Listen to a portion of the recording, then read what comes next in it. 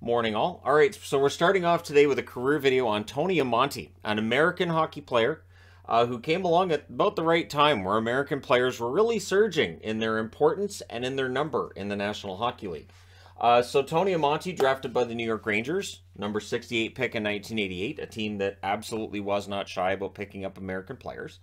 And so this looked like it was something that was going to work out. 90-91, he makes his debut in the playoffs for the New York Rangers, plays 2 games, gets his feet wet, no points there. 91-92, plays a full season with the New York Rangers, 79 games, 35 goals, 34 assists, 69 points. He ends up finishing second in the Calder voting that year in 13 playoff games. He has 3 goals, 6 assists for 9 points. So the New York Rangers are considered a pretty good team, right? At this point, they're a pretty good team. They're not really getting over the top. The 1940 discussions are out there. 92-93 for Amonte personally. He has a very good season. 83 games, 33 goals, 43 assists, 76 points. No sophomore jinx for him. So Amonte looks like he is part of a good young core for the New York Rangers. Doug Weight, Tony Amonte were both very good young players coming up for them. 93-94, plays 72 games for the New York Rangers, 16 goals, 22 assists, 38 points. So struggle of a year for Amonte, right? Things aren't going very well. March 21st, they trade him. He is traded to the Chicago Blackhawks in exchange for Brian Noonan and Stefan Matteau, players who will follow Mike Keenan around a bit.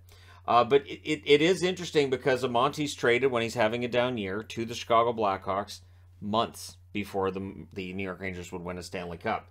With Chicago, he plays well. In 7 games, a goal, 3 assists, 4 points. And then in the playoffs, he records 4 goals, 2 assists for 6 points in 6 games.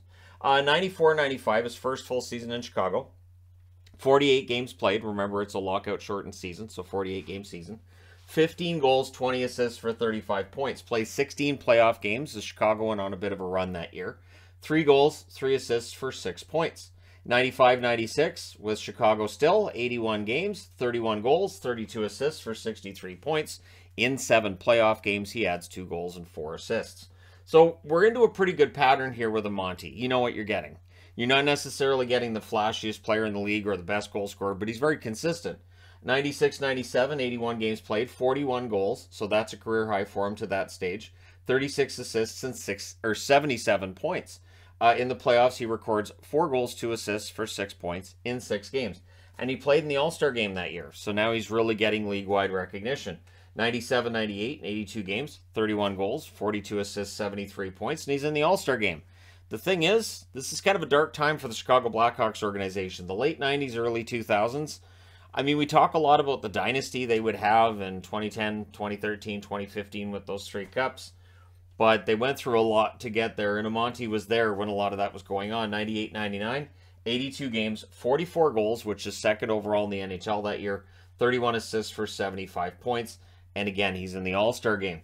99-2000, plays all 82 games again, 43 goals, which is third overall in the NHL. So 2 very good goal-scoring seasons for him. 41 assists and 84 points. Those 84 points were 6th overall in the NHL. And he gets into his 4th straight All-Star game for the Chicago Blackhawks. 2000-2001, 82 games played. His goal scoring drops off a bit, 35 goals. The assists drop off by 12 to 29. The points, 64 points. He still goes to another All-Star game. 2001-2002, plays all 82 games yet again. 27 goals, 39 assists for 66 points. Chicago's back in the playoffs. He records 1 assist in the 5 playoff games. But he goes to market. He becomes a free agent. And as a free agent, on July 12th, he signs with the Phoenix. Now, of course, known as Arizona, but then the Phoenix Coyotes. And with the Coyotes, he has a decent enough season. 59 games, 13 goals, 23 assists, 36 points. But at the deadline, March 10th, they decide they're going to trade him.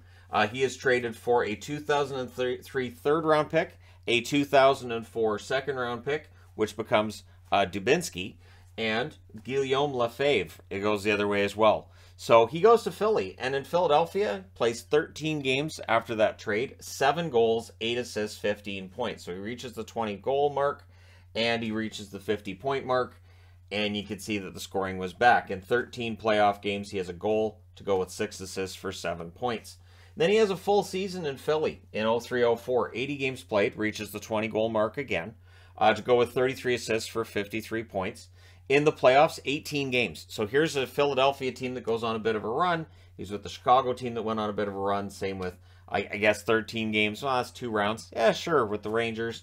But 3 goals, 5 assists, 8 points during that run for the Philadelphia Flyers, who then allow his contract to expire.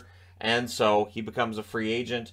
And we have the lockout wiped out season of 04-05. So it is August of 2005 when he is signed. August 2nd, actually, by the Calgary Flames. He is brought in by them. Obviously, they'd be looking for a 20-goal scorer.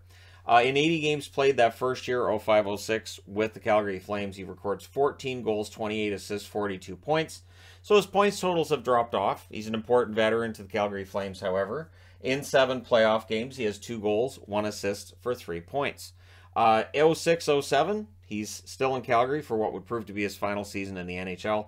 81 games played, 10 goals, 20 assists, 30 points. As the goal scoring and the point totals really drop off. In the playoffs, he records 1 assist in 6 games. He would retire in the fall following that season. So for Tony Amonte, it's a nice long career. 1,174 games played, 416 goals, which is still 91st on the all-time list.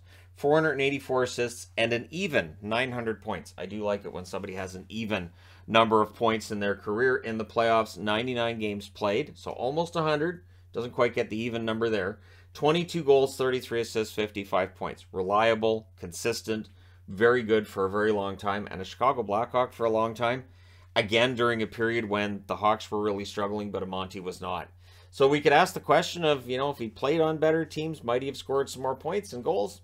Probably, but he still had a very good career. He ends up getting Olympic silver with Team USA in 2002. He also had a gold at the World Cup of Hockey in 1996. So overall, a solid career for Tony Amonte. And there you go. Let me know your thoughts in the comment section below as always. Don't forget to hit like and subscribe if you're browsing your way through. You just happened upon this video. Thank you guys so much for watching, for all your support. I will talk to you again soon.